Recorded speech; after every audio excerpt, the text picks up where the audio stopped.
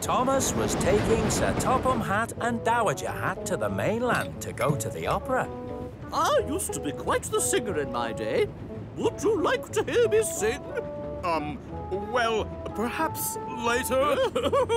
Me, my, moo.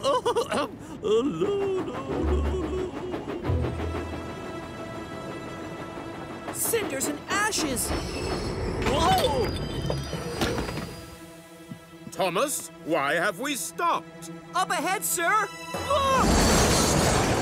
Thomas, back up! Back up! Thomas, look out! Percy! Oh no! We're going to have a crash! Oh no! Toad could see that Thomas and Percy didn't have enough time to reverse and clear the line. Toad knew he had to save them all now. He's going to hit us!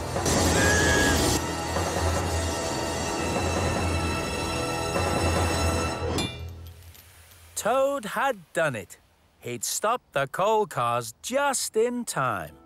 Everyone was very relieved. Well done, Toad! Thank you, Mr. Thomas. Just doing my job.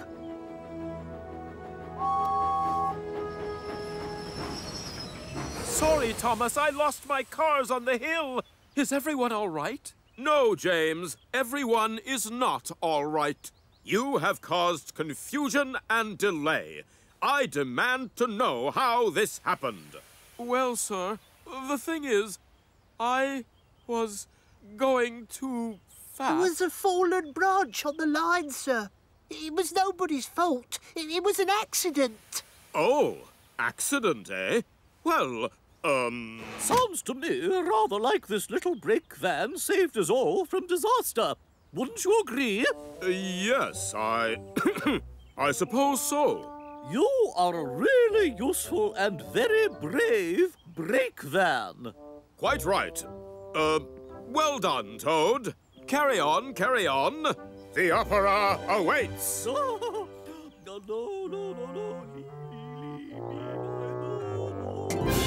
Welcome to Sodor. Join Thomas as you've never seen him before. Thomas! Oops, sorry! And discover how everyone's favorite engine became the world's #1.